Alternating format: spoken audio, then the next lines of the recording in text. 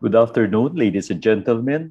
Once again, we'd like to welcome you to your Monday's webinar. And to commence our program, may we encourage everybody to join us in our opening prayer. In the name of the Father, and of the Son, and of the Holy Spirit. Amen.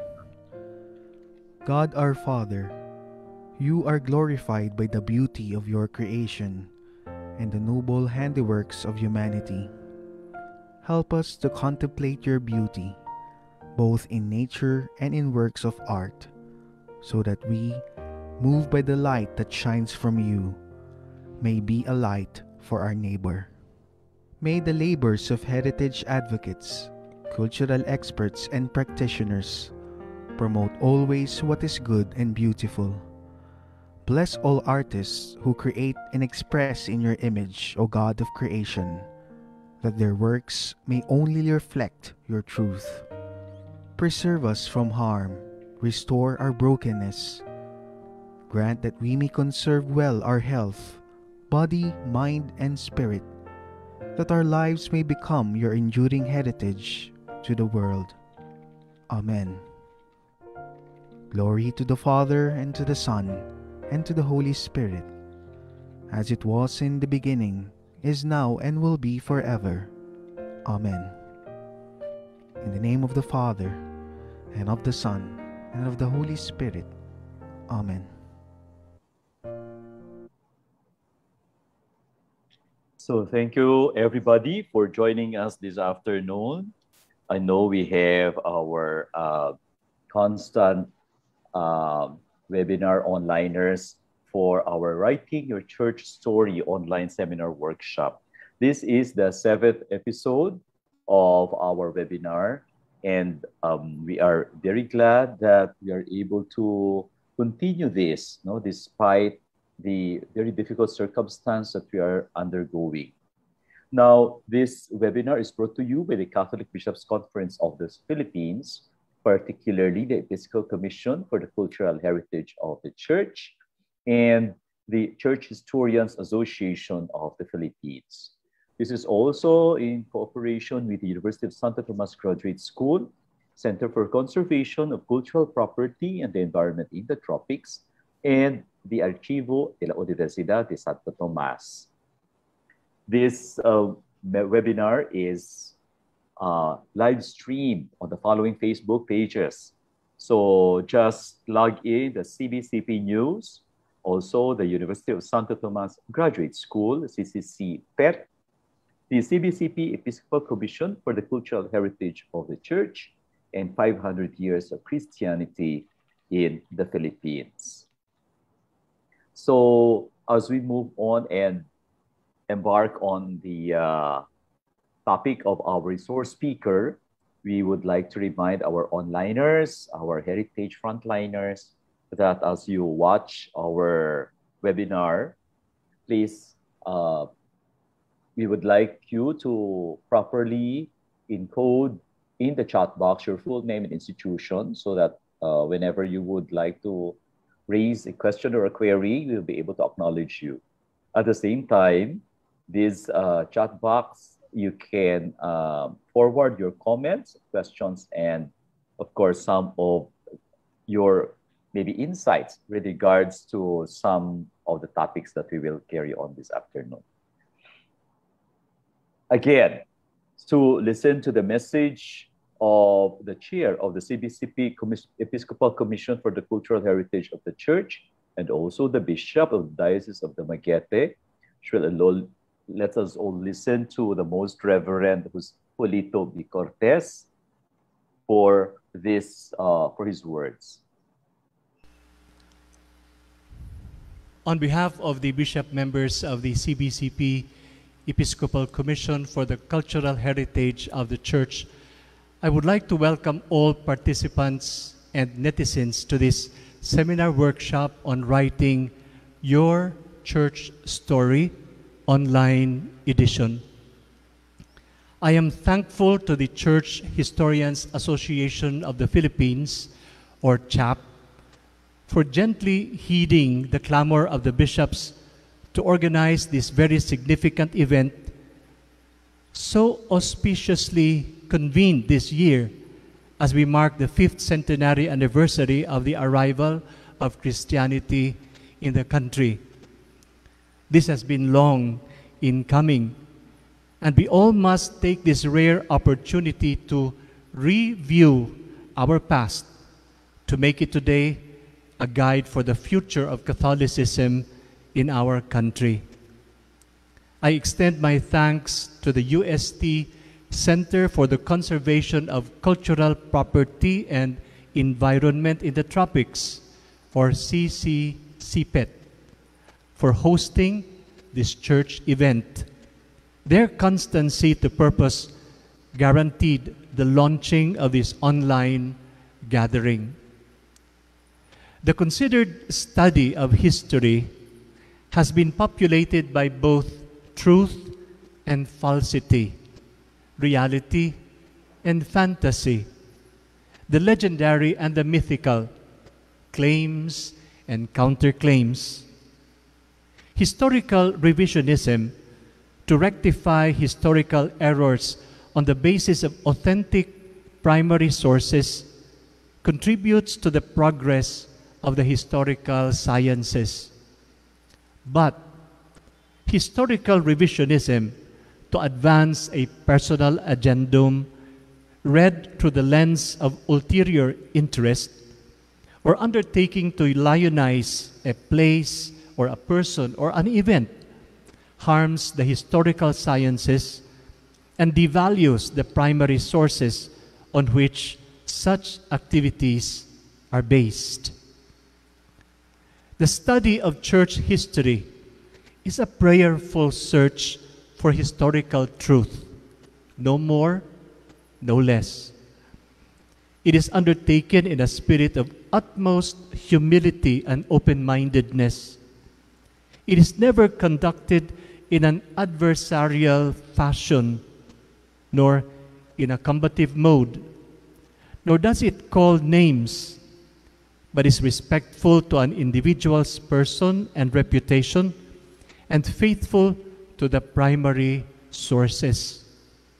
After all, we all are, in the words of Pope Emeritus Benedict XVI, cooperators of truth. To be an authentic church historian, then, is to be dutifully obedient to the supreme truth, who is no other than the God incarnate himself. For as Jesus claims, I am the way, the truth, and the life.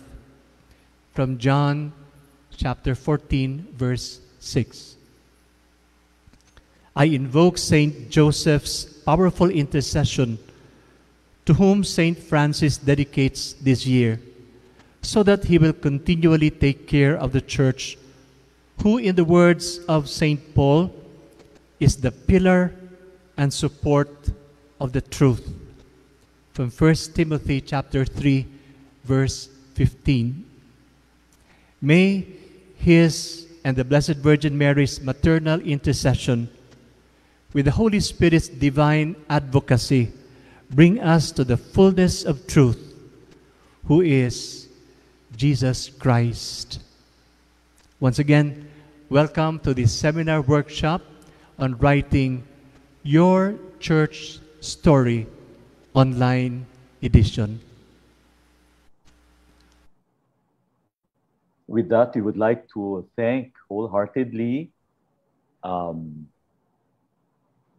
Bishop Julito Cortez, and we move on to our 7th episode of Writing Your Church Story. So for this episode, we will listen to the archivist of the Archdiocese of Manila. So our guest resource speaker is a graduate of the Pontifical Gregorian University in Rome.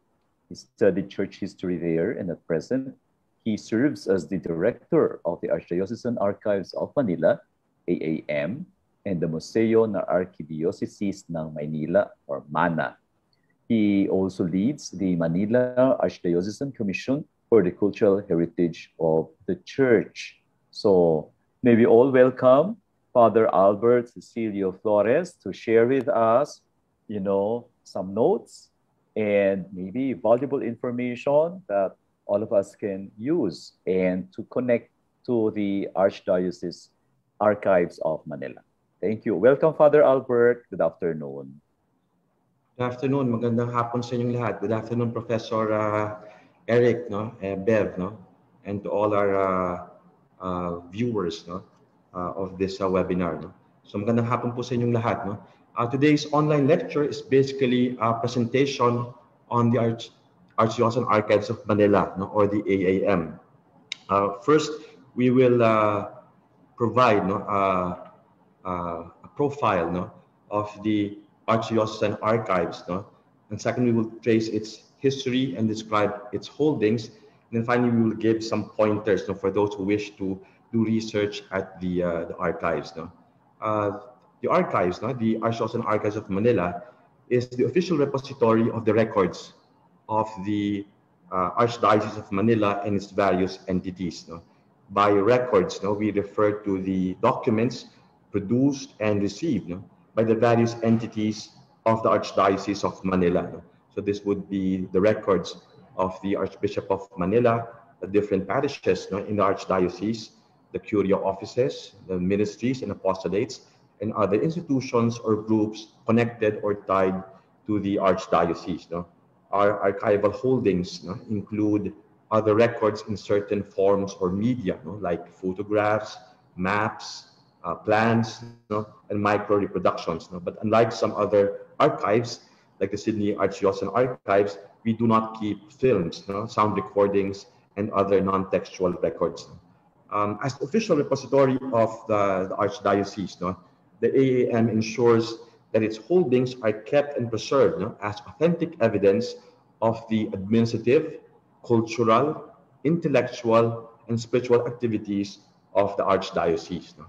The mandate of the AAM is really to maintain an archival holding of documentary materials concerning the spiritual and temporal affairs of the Archdiocese.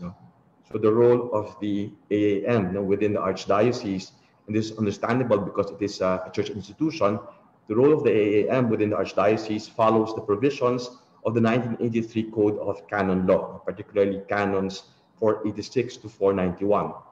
These canons deal with the care, control, custody, management, and the use of the diocesan archives. So this is the organizational setup of the Archdiocesan Archives of Manila. And we have two main sections, the research section and the conservation section. The conservation section is obviously responsible for preserving documents and restoring documents, while the research section handles, among others, requests for research assistance. So this is where the scholars, this is the office that deals with requests coming from scholars. This is the layout of the office, showing the different facilities of the archives. The search room is the area for researchers. This is where they can examine the materials or the documents that they requested. While the stack room is where we keep our holdings. The more important ones are located, are kept in the vault. So just to go through some of these facilities. So this is the staff room, the search room and library where the researchers can work using also the microfilm reader for some of the older documents. We have the library of rare books, mostly coming from the collection of Monsignor Abriol. And then we have the conservation lab. This is the stack room where we keep our holdings, and the vault where we have the more important documents. Okay. The AAM exists mainly in the service of the Archdiocese of Manila, its Archbishop, and the various ecclesiastical entities connected to the Archdiocese. So it houses the records of the Archdiocese and its various entities, as well as other auxiliary records that reflect the work of the Church within the Archdiocese. No? So the archives also attends to certain needs, no, of curial offices, no, and other administrative units. No? For example, when a department like the Chancery needs to do a reconstruction of certain records and they would need background information, they would go to the archives. Or when an office, no, is handling a particular case, no, and they would like to go back to earlier cases, no, that would be more or less similar, they would also consult the archives. No. So as an ecclesiastical institution, the AAM has a primarily ministerial purpose. No? So it serves, no, the work of the Archdiocese. No? But then the archives also makes its resources available to qualified researchers. This is done following the norms, of course, of canon law, as well as other criteria established by the local ordinary, by the Archbishop of Manila and other competent ecclesiastical authorities. On the history of the archives, no? The beginnings of the AAM, no, cannot really be ascertained. No? Suffice it to say that conscientious records keeping, most probably since the time of Bishop Salazar, the first Bishop of Manila, no, brought about, no, the collection, no, of the Archdiocesan archives. No? However, efforts to put the archives in order apparently started only during the term of Archbishop Michael O'Doherty, no, who was the Archbishop of Manila from 1916 to 1949. No? During the term of Archbishop O'Doherty, a partial listing, no, of the holdings was attempted. For a long time, it seems, and probably since its establishment, the Archdiocesan archives were housed, no, at the Arzobispado in Intramuros. But then sometime before the Second World War, no, the holdings, no, were transferred to the University of Santo Tomas, no, to UST, no, and put under the care of Father Francisco Munoz. No. And the move, no, the transfer proved to be fortunate, no, since it saved the collection from the devastation suffered by Intramuros, no, during the liberation, no, at the end of World War II. No. But then in the course of the transfer, no, an undetermined portion of the collection was lost, no, because apparently it was transferred, no, it was transported in open trucks. No. After the war, no, the archives moved to Villa San Miguel, no, in Mandaluyong, no, where it stayed for about 2 decades. No.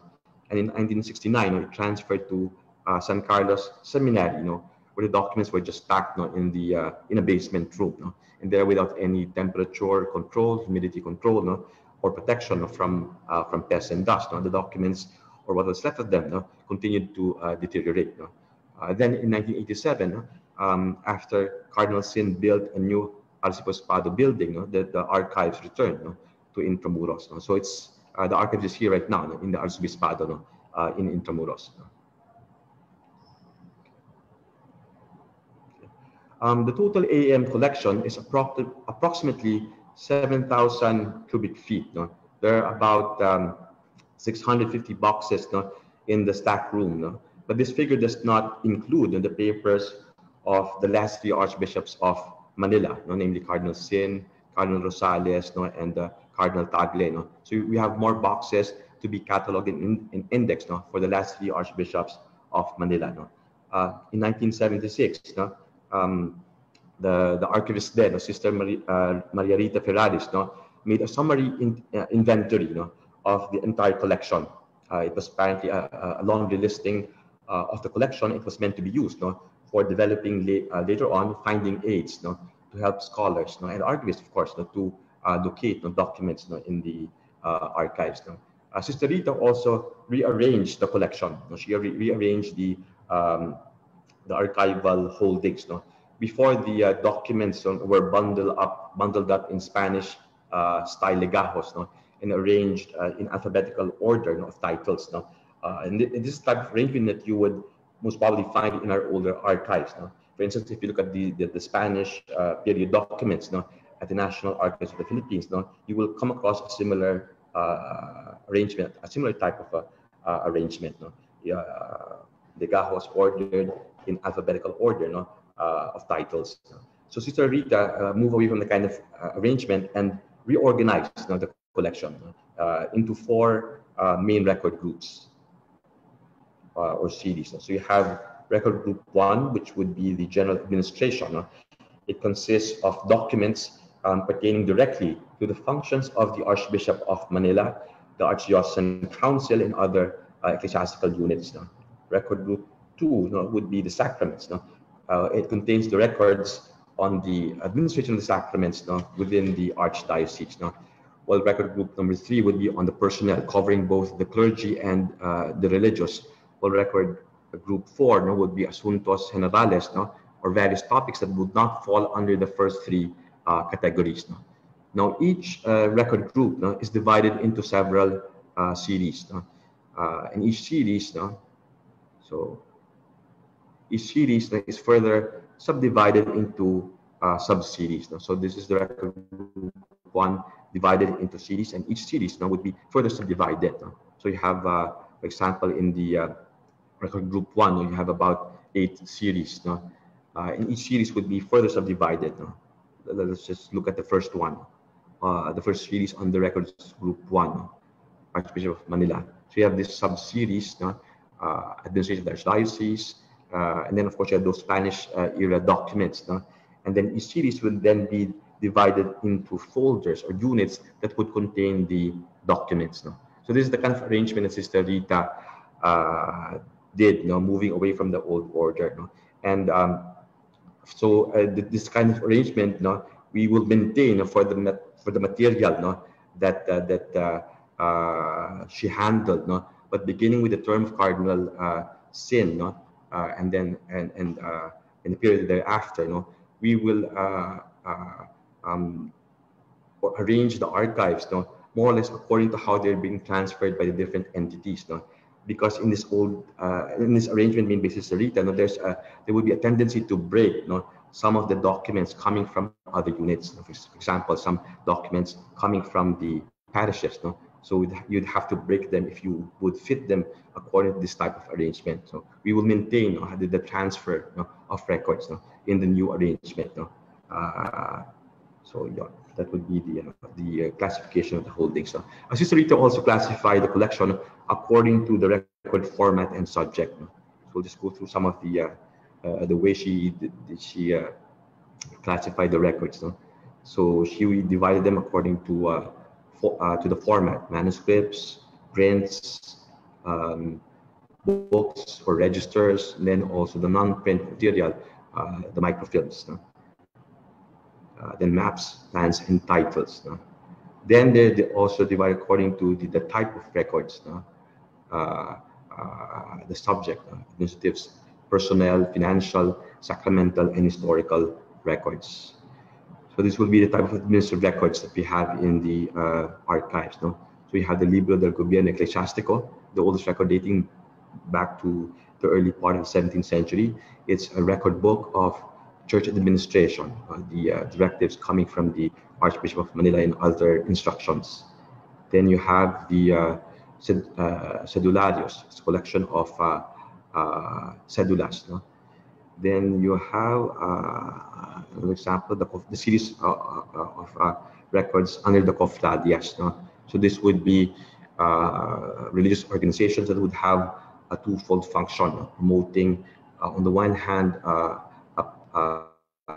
pious devotion, for example, the devotion to the Holy Rosary, devotion to the Sacred Heart, and then at the same time also promoting something charitable work, like supporting a school, supporting an orphanage, or other ecclesiastical institution.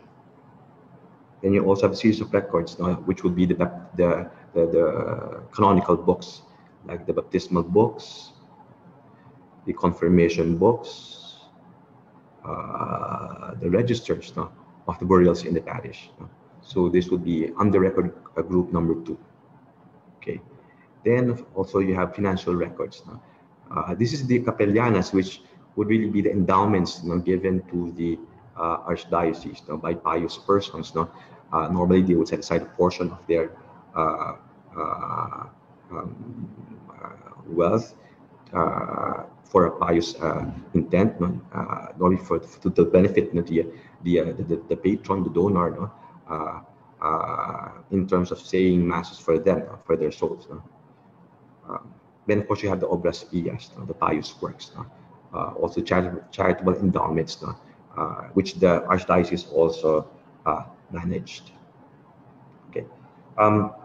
Before talking about the research of the AAM, now let me just say that I think it's helpful that we know something about the nature, the profile, and the purpose, no, and the history of the Archdiocesan archives. No, so knowing these things would help us in our research, and I think it's true for any archive in which we're planning to do some work. No? So knowing these things, no, knowing the nature of the archives, its history, we will have an idea of what kind of research we can carry out using the material in the archives. No? I do think you would consider the AAM, no, as a primary research archive to know about economic conditions, for instance, no, in Spanish colonial Philippines, no, or 19th century trading. No?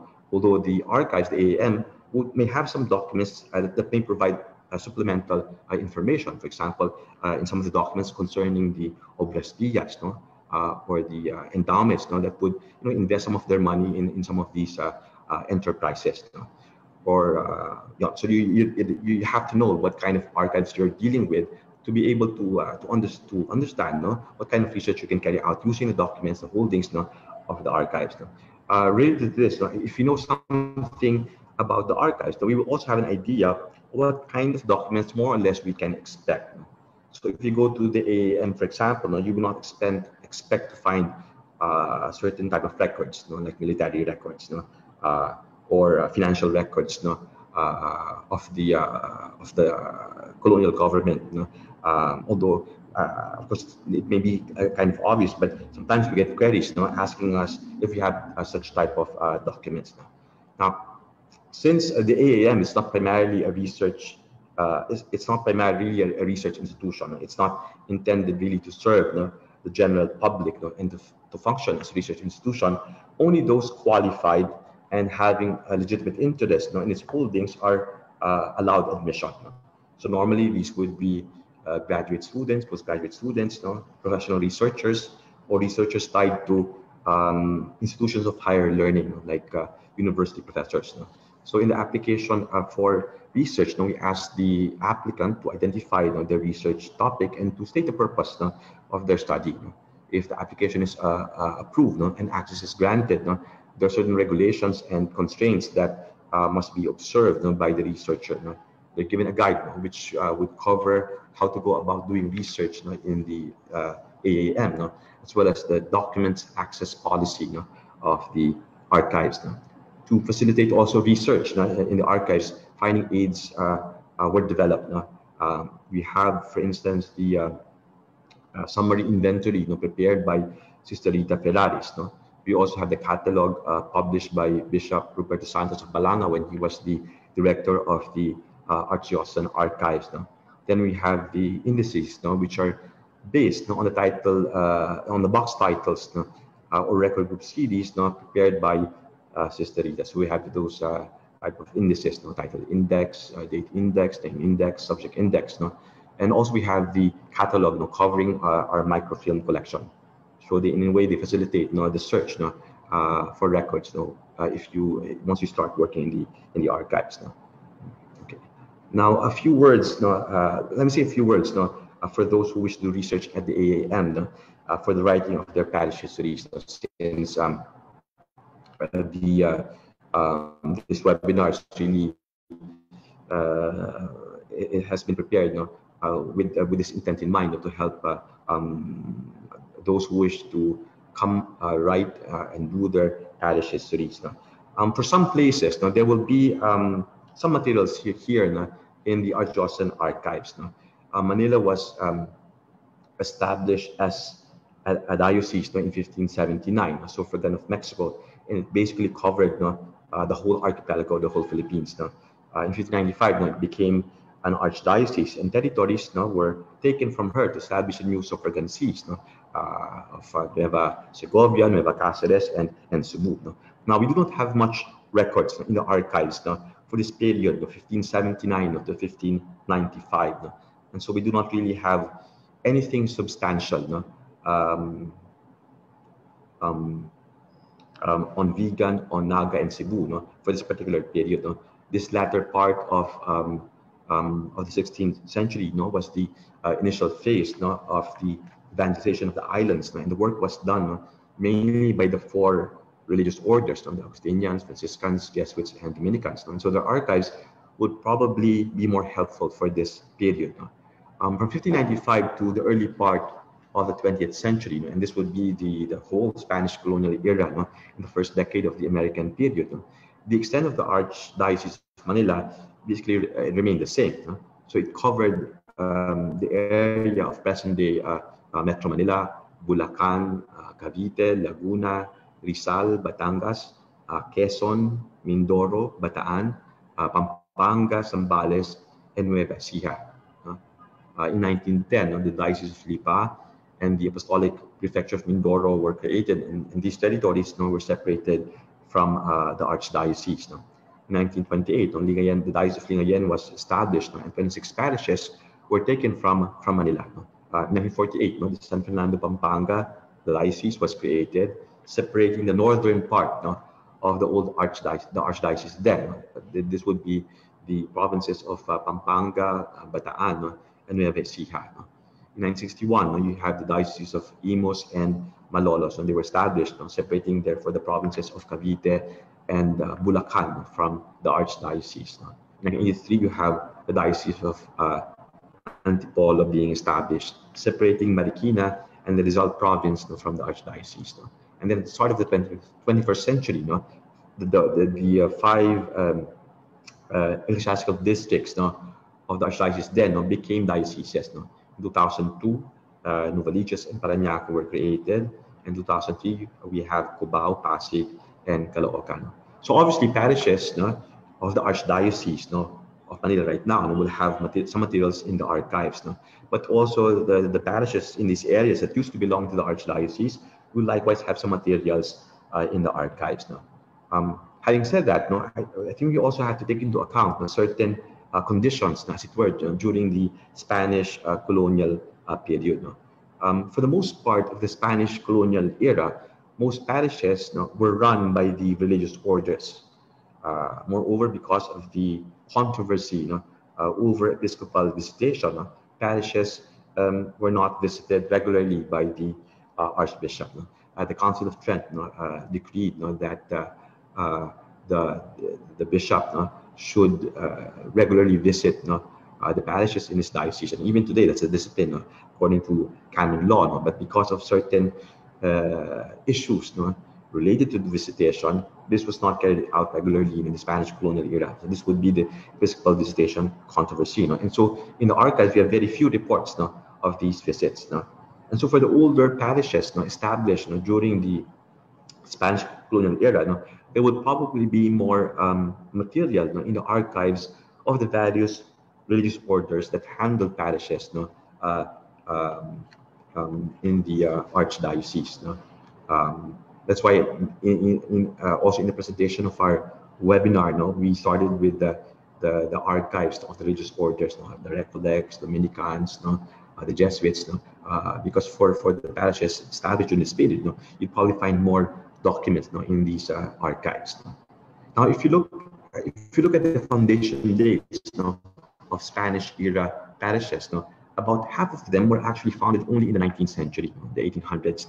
And so the 4-volume work of Professor Ricky Jose, Curas de Almas, would be a valuable tool as you attempt to write your parish history. Say, if you wish to reconstruct your parish history, you could use the list of parish priests found in the Curas de Almas as a kind of jumping board for your research, a kind of structure to help you guide your research as you search for materials for the history of your parish.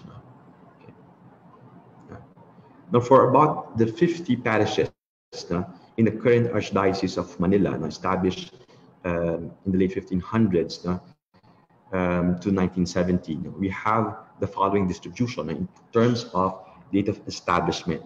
We have about, in the current Archdiocese, we have about 17 parishes founded in the Spanish colonial period, while we have about 10 parishes founded in the first half of the 20th century. And then from 1950 to 1970, we have the 24 parishes. So we have, basically we have some parishes that will more or less be new. And so in doing research, no, in trying to come up with parish histories for these parishes, no, um, one can also use oral history. No? Perhaps there will be some people who would still be around, no? Who would be who could help, no? In trying to uh, give some stories about the foundation of the parishes, the life of the parish as it was beginning. No? The oral history could also help us write the history of certain other practices, no, devotions, traditions, no, in the parish, no, which would sometimes not be found, no, in the records kept, no, in the archives. It's just that you have to also have a certain discipline, no, if you embark on doing oral history, no, since you have to also to check and validate, no, the information obtained, no, from the interviews, no, of that you make, no, as you do oral history. So basically, these are just the points that I wish to um, uh, highlight. No? If you want to do research, no, in the Archdiocesan Archives of Manila, no, in relation to your parish histories. No? Basically, there are other research topics that you could explore, no, using the material from the Archdiocesan archives. No? Of course, we get requests, no, for those doing family histories, no, genealogy. No? But there are other topics that can be, explored, no, if using the materials from the archives. No, of course, there's local church history, parish history, work on parish peace. You can also explore church architecture, since we have some material also on plans, no, of churches. Also the administration of the diocese, no, and parishes, no, from the perspective of the instructions given, no, by the archbishop, no, and other religious leaders, and other topics, no, that can benefit, no, from the use of the material, no, in the archives. Okay, so I leave some time now for some questions. Okay, thank you very much, Father Albert. So may I request everybody, you can use the Q&A box or the chat box to raise some of your questions and something that you would like to inquire and address to Father Albert. No, so are we heard? Okay ba yung audio ni Father Albert? Father, ayan, okay. Yes. Yes, okay. Yan. Oh, may tanong na kaagad dito, Father Albert. Okay, Jimmy. From Jimmy Cipriano. Uy, Father, ang aming parokya sa Taguig, dambanang pang-Archdiocesan at parokya ng Santa Ana, dating bahagi ng Archdiocesan ng Manila bago mapasama sa Diocese ng Pasig. So naideklara po kami bilang dambanang pang-Archdiocesan 1989 ni Jaime Cardinal Sin. Mayroon po bang mga kopya dyan sa ARCAM ng mga deklarasyon ng pagiging dambana ng aming parokya? So it's the Archdiocesan Shrine, no? There should be copies of the records here, but these are recent documents kasi, so it's not really open for research, yung period na to. So internally they can ask, no, and then we can do we can locate, no, if it's an official request, no, coming from, say, the bishop or the parish priest, no. But normally for records like this, no, na medyo recent, it's not open, no, for research, no. So usually merong mga official request for something like this, no, especially if they want something, if they need those records, no, for I don't know, maybe some official project, no. But we should have some records, no? Kasi Archdiocesan Shrine lang to, eh. Yeah. So most likely, Sir Jimmy, meron. Yes. No? Most likely. Oo naman.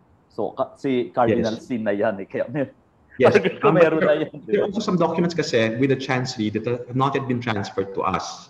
Okay. Yes. Kasi may nasa current, pa sila, eh. Current, di ba merong, there's normally we make a distinction between historical archives and current archives. Mhm. And so there's a regular schedule for transferring the records, no? So normally, if it's still a current one, or if they belong to the current archives, they're still there with the office. Okay. So we have to check whether it's with us or with the chancery. Mhm. Okay. May isa dito diretso sa aking cellphone, Father. So, please ask Father Albert, Father, kung hindi, how does one access the archival collection of AAM ngayong pandemic? Is there any We're way to not open. access? Oo. Actually, we're not open. We're not open to Oo. researchers right now. In fact, yung staff namin since the pandemic, work from home arrangement. So yung work namin ngayon would be processing some of our documents. So because of the arrangement that we made, no, we cannot assist, no, yung mga we cannot respond to the request, no, coming from different parts, no. So we apologize kung hindi, no, makatugon sa mga ano nila request. Pandemic kasi. So Oo. Ito yata yung mga rabid researchers na even online. Busy ngayong pandemic, yeah. Father. Okay. Another question here. Will some records prior to the establishment of the Diocese of Antipolo be available in the archives? Kasi our parish po is trying to collate records and pronouncements of the establishment of our parish in the year 1975, Antipolo. And we'd like to know the process of checking and obtaining copies available in the EAM. So how is this, Father? Do you think there are records na nandyan sa inyo? Antipolo, the establishment of the Diocese of Antipolo. Yeah, like what I said earlier, no, most probably there would be records, no. Kasi recent lang talaga ito. Yung creation of the Diocese of Antipolo, recent lang yan, no. So we have, we will have records, no. But again, since they're part of the more recent ones, no, hindi sila open for research. And usually pag ganito, official requests yan coming from official channels, no, like sa parish priest or the bishop. Kasi medyo recent yan eh. And then we take some time to process kasi we have other requests, no, coming from ano eh. Okay. Yeah. So I think everybody would like also to, I don't know kung open ka dito, Father. Is it possible to get the contact details of Father Albert? Meron kaming maybe the ano na lang. We have an official yung arkham.archives arkham.archives at arkham.org. So we have an official sa website ng Arkham. We have meron doon so website ng Arkham. So maybe we will flash it later, no, after no ating webinar, so you can maybe forward all of archives. Last time kasi kinuha yung personal ano eh. Hindi ho yung personal ha ni Father Albert. Yeah. Iskandalo yan. Baka mamaya mapunta. Doon po sa Arkham ha, doon yung i-address. Baka mamaya sagutin kayo ni Cardinal Show. Kung saan mapunta yan dyan sa loob ng Archdiocese. Okay. No, don't worry. May say something. For the official records kasi, nung mga ganun nag-separate sa diocese, we did, si Nina will be talking about writing parish history next week, no? Next week. Before, kasi, we had an arrangement with, what do you call this? With, we made an arrangement with San Fernando, Pampanga Diocese, no? That their holdings would be copied, and so and then yung copies would be deposited in their archives. So official arrangement yon, diocese to diocese.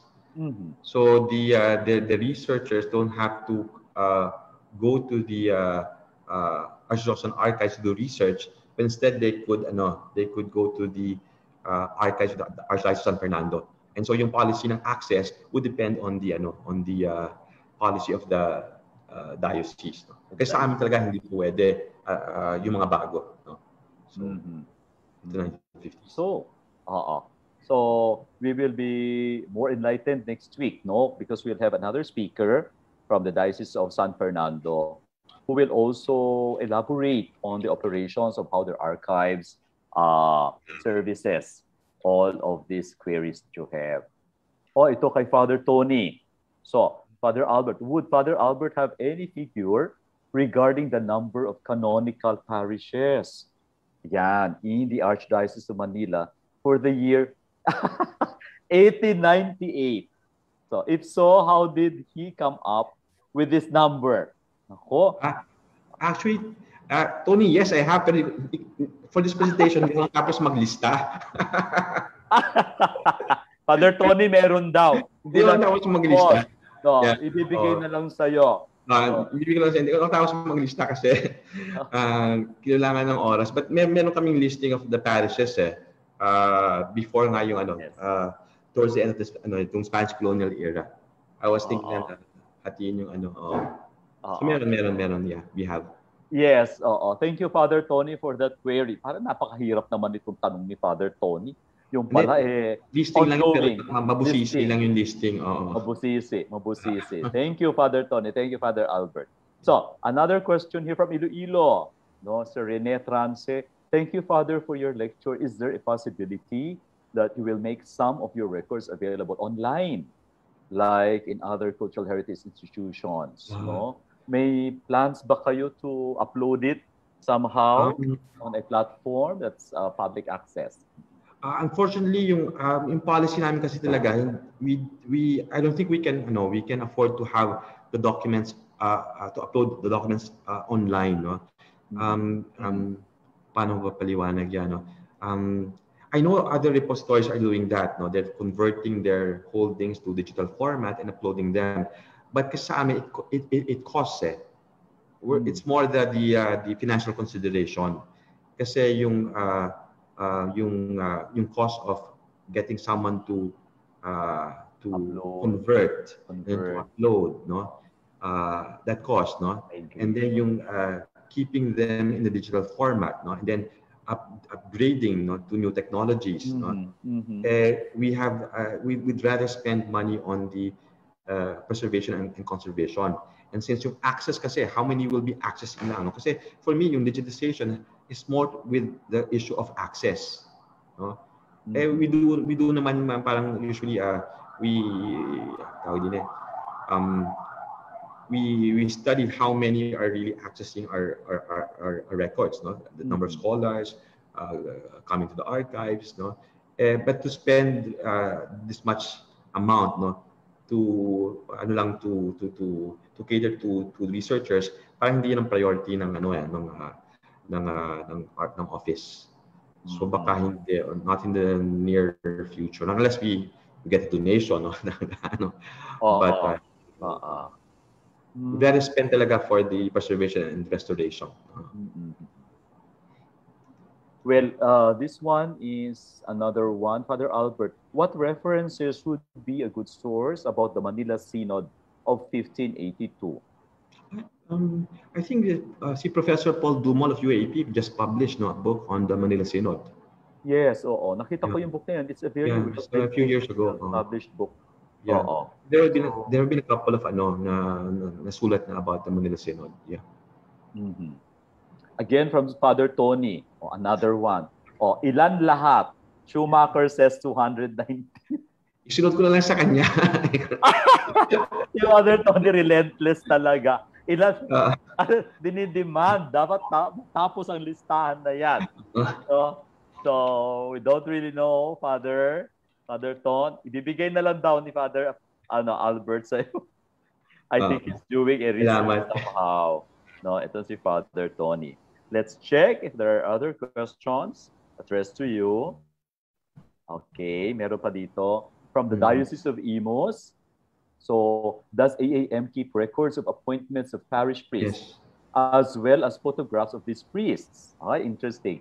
I've been trying to collate archival materials for the parish of Imus, part of Arcam until 1961. Thank you, Father Albert. Meron po, Father Albert? This material, so the material would still be with the Chancery. So meron pa yan sa Chancery. So it's not with us, but with the Chancery office. And I think you have to make a formal request, no? Kung official siguro to ng parish, no, pwedeng matulungan yan, no? Official request.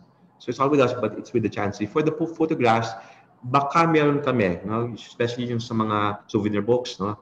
that deposits archives, no. But for the official appointment records, no, and yun, yeah. Mhm. Mhm. Okay. So, siguro ang follow-up ni Father Ton dito, sabi ni Father Yes, Tony, I'm not asking for details. The figure is yes, important for a general picture of the Philippine church history, like how many parishes were yes, really run by the religious yes, orders yes, and understand. how many by the Yes, secular clergy. Tama nga yes, naman, yes, no? It yes, will give us a very well-defined picture of the yeah, whole Catholic religious setting, no, yes, at particular time. uh, Yeah. Uh-uh. yes, So maybe we can ask. We're almost finishing our webinar. Maybe ask Father Albert. Maybe some more. Maybe your parting words, no, for this one. Meron pa dito. Are there available sources about the establishment of chapels inside parishes from 1800s? No, from Francis Briones. Establishment of chapels uh, inside parishes from the 19th century. yeah, kasi some parishes will have yung mga chapels, no.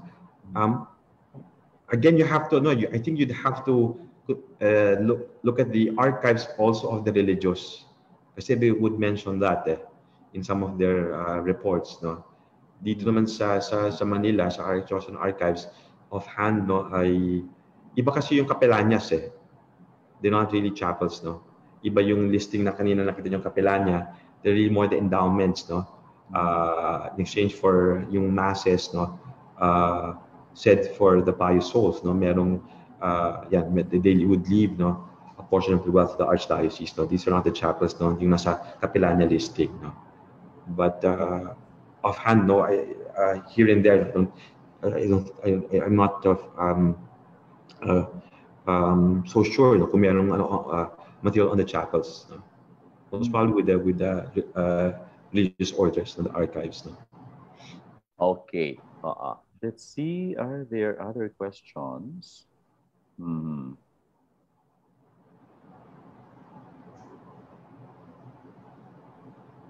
Ito siguro. Final question. No, this was sent to us by ano lang to, not through our, I think Facebook ito, Father Albert. So he's asking, I'm from Cebu and I work in the Basilica Minore de Santo Niño. What are some advices that you can provide us for setting up an archive na hindi po isang parish? Oo, not under the parish. Archive na hindi isang parish. Oo. So maybe they just repository or archival center. Hindi siya parish archives eh. Is it tied to the basilica, the shrine? No. I think he's working there. I work po sa Basilica. But what he's asking, it's not really putting up an archives there. It's another archives, apparently. No? Oh. So maybe some basics on putting up an archive. What are the fundamentals of putting up an archive? Ano kasi basically the archive will really just reflect the life of the institution, no? It begins really with records management. So any office will generate records, produce records, and receive records, no? And these records will all be organized in a certain way, no, by the office itself. No? So yung mga offices natin ngayon, like yung office si Professor Eric, no, my office right now, we're generating records, no, as we pursue our activities, and we classify them. At a certain point, some of these records, you'd have to sort them out, no. Some will be kept, no. We have what we call the retention schedule. Some of the records you keep, no, for 3 years, 5 years, depending on certain conditions, and some you would keep because you say that they have a permanent historical value, and then you move them to the archives, no? Kasi they're important for later on, no? For administrative purposes and other things, no? So basically, it starts with records management, no? So ngayon pa lang, kung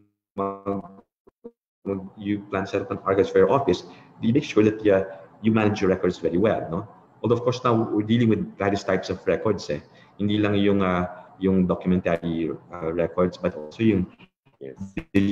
records in digital format. For example, in this problem archives right now, how to capture our messages between, before you had letters, eh. Now text messages, eh. And sometimes communication between people, no, between institutions, no. So how do you capture those text messages, no, or email? Do you print them out? Do you keep them in such a format? So ganon, no. So yun ang challenges ngayon for archives and archivists. So with that, thank you very much, Father Albert. I think you've just given us something to think about, particularly the future of archiving and archival research.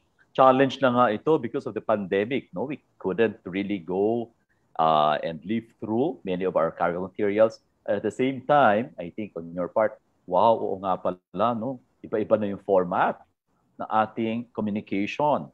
So the social media, the texting, so that will be the future of our exchanges and our correspondence. So we'll just ask the Father maybe last words, a few words before we close. Sige, Father. Sana I'm only encouraged, no, all those who are attempting to write the history of their parishes, no, take this opportunity that we're celebrating 500 years, no, of the introduction of Christianity, to gather data, no, about your parishes, no, gather material, especially the new parishes, no, pictures, souvenir programs, stories coming from different personalities in your parish, no. Kasi the parish really the community, so, and history should reflect, no, the life of that community, no. So yeah, so I encourage you to be patient, to work hard, no, and hopefully, this year, we will see a lot of parish histories being written. Okay, no, Okay, thank you. well said.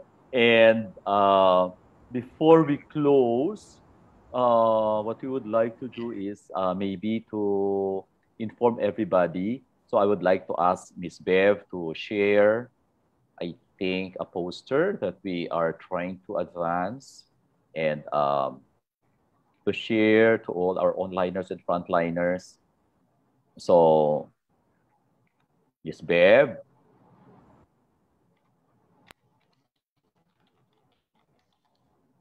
We have the contact for the Archdiocesan Archives of Manila.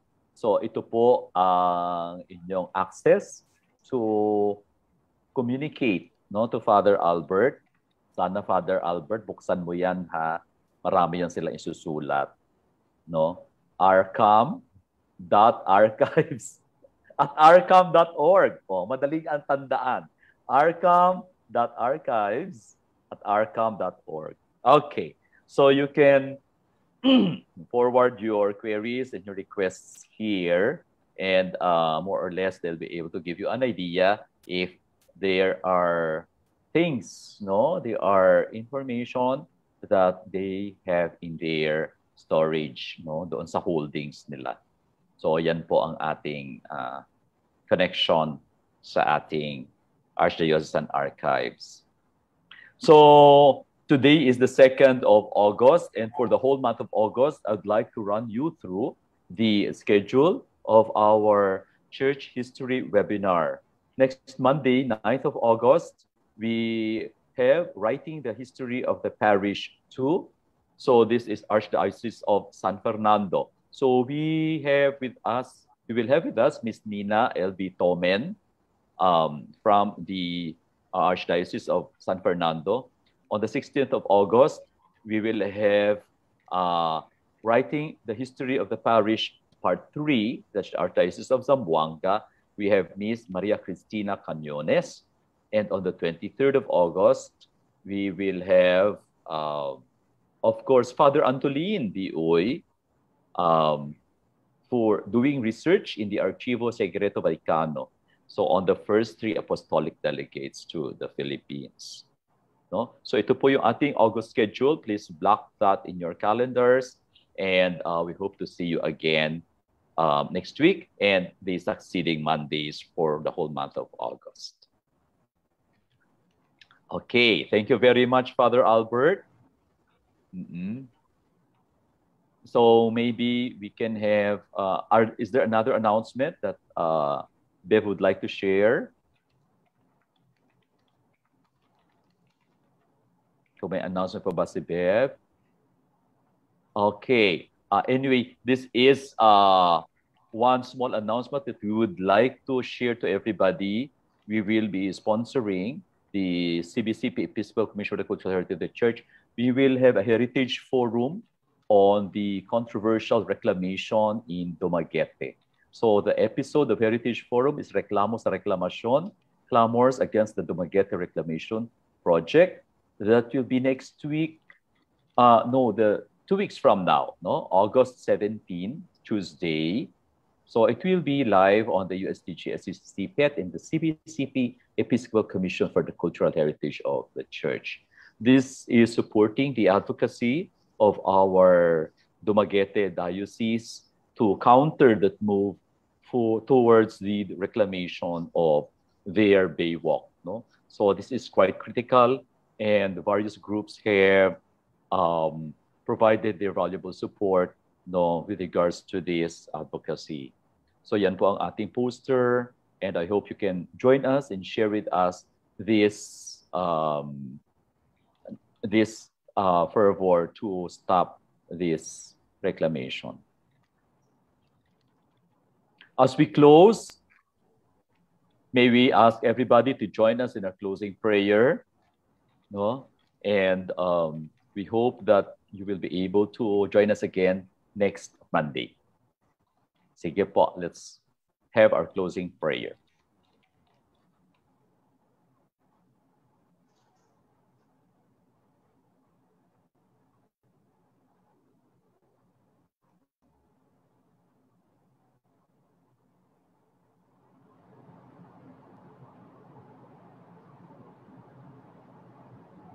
Father, we come to you in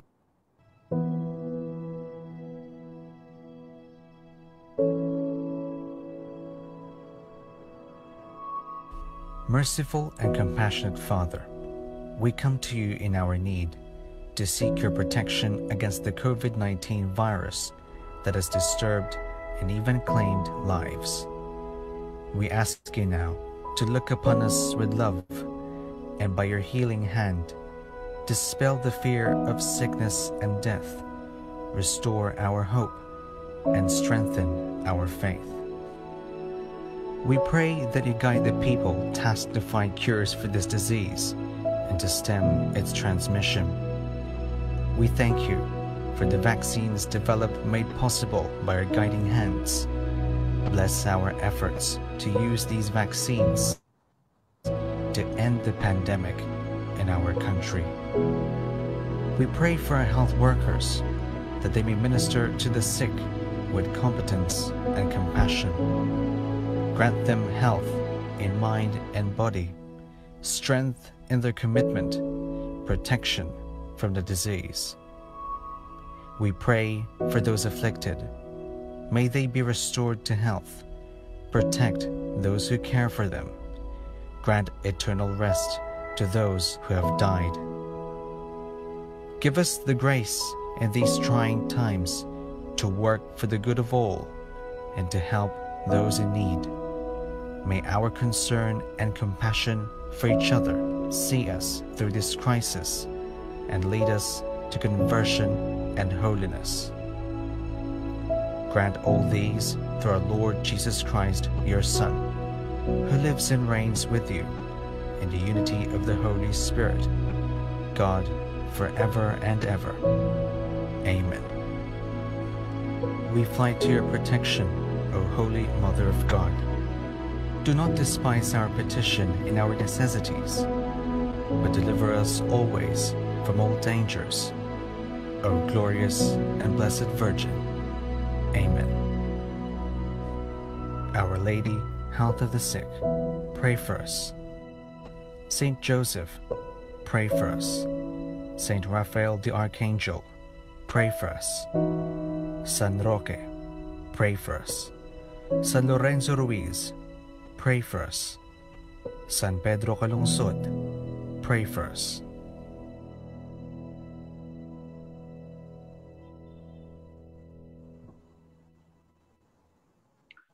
With that, maraming salamat po sa lahat ng ating sumubaybay, to all our church heritage onliners and frontliners, both here in the discussion room and through our FBs. No? So please continue to follow us on the various platforms, and we hope that you continue watching every Monday until the month of September. We still have a roster of speakers coming up for all of you. And I hope you are beginning to write your church stories. So again, maraming salamat po. Good afternoon and have a blessed week.